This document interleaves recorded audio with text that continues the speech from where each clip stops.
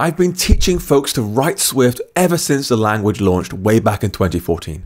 And at this point, hackingwithswift.com is the world's largest site dedicated to teaching Swift. Along the way, I've learned a huge amount about what topics really matter the most, how to structure those things in a smooth, consistent flow, and most importantly, how to help folks remember what they've learned. And this course is the product of all that learning. Unlike my previous work, this course does not strive to teach you everything about Swift, but instead it spends more time on a subset of features that matter the most, the ones you're going to use in every app you build, time and time again. Yes, there are some more advanced language features I've kind of cherry-picked out and covered specifically, and when you finish the book, you might want to carry on learning more and more and more, and that's fine. But I'd honestly, at this point, expect you'd much rather get busy building real apps in SwiftUI.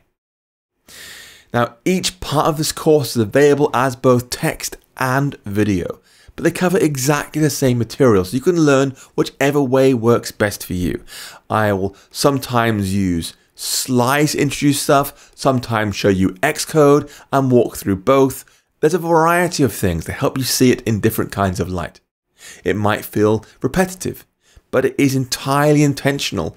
There's a lot of things to learn, and if you saw every topic only once, it just wouldn't stay in your memory. There is one last thing I want to mention, which is you might notice how many of the videos in this course start with how to, and that's intentional. This book is here to show you how to do things in a practical, hands-on way, as opposed to delving further and further into theory. You know, theory is important. Theory is very important, and you'll come across a lot of it as you continue to learn.